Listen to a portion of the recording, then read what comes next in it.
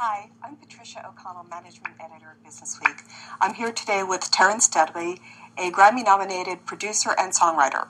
Welcome, Terence. We don't get a lot of Grammy nominees here. Thank you. Thank you very much. So, Terence, I know that you've been focusing a lot more lately on working with inspiring other people and sort of putting together lessons about achievement, success, and more importantly, how people recover from adversity. In your work with people and in the people you've been interviewing and hearing their stories, what does everyone have in common? There must be a few things that you hear from everybody you talk to. Oh, one common thread I've found is that everyone has, lost a loved one or had someone tell them that, oh, you can't do this, and so they've had to get around that in order to achieve whatever they wanted. So what seems to hold people back, though? Is it the personal losses that they might go through? Is it the messages they're getting from other people? Is it circumstantial? What seems to hold people back? I think it's a little bit of all of what you said.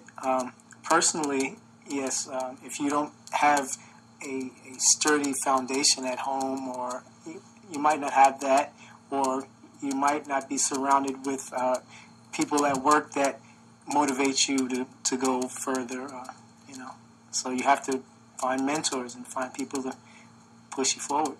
So how do you find those mentors? How do you find that kind of support system if it's not readily available to you? You just reach out. I mean, you can read books, watch television programs, and just find out, okay, where these kind of people kind of hang out. And, just in your daily travels, you may talk to someone in a restaurant, and they may say, hey, well, my brother is a so-and-so, maybe he can talk to you.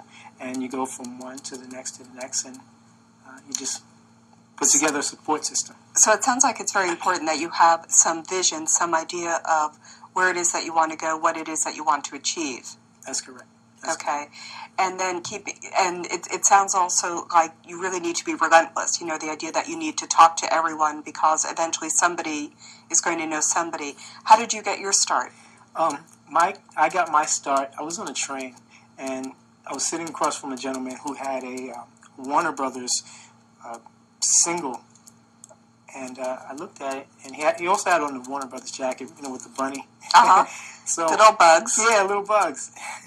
So I started asking questions, and he said, I'm a producer, and I write for so-and-so and so-and-so. And you already knew at that point you wanted to be a producer? Well, actually, going back a little further than that, I had a chance meeting with a guy who was the vocal coach for Whitney Houston and for Cyndi Lauper at that time.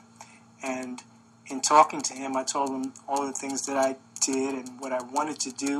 And he said, well, it sounds like you want to be a record producer. So then my next question was, okay, well, how do I become a record producer? So he said, well, you need to start writing songs and then find someone to sing your songs. So then, coming back to the guy that I met on the train, once he told me he was a producer and he had groups, I said, okay, well, can I write for some of your groups? Okay, and that's how you got started. That's how I got. Do you find that with a lot of people there are these kind of chance encounters that actually help them along? Yeah, I think in everyday life, you're gonna run across something or someone that can help you a little further. You just have to notice it. I mean, it could be a little slight thing, but once you know, going back to what we said in the beginning, once you have a goal, things that will take you to that goal seem to come along. Mm-hmm. And then you start to notice. Right. If you hadn't known that you wanted to be in the record business, you probably wouldn't have paid attention to the guy with the Warner Brothers. Exactly. Okay. Any last pieces of advice you'd want to give anyone? My main thing is to, every day, you just get up and say, what am I going to do towards my goal? And it could be a small thing, it could be a big thing. But if you take baby steps, eventually they'll lead you to your goal. Okay, well, Terence, thanks so much for joining us. Thank you so much for having me.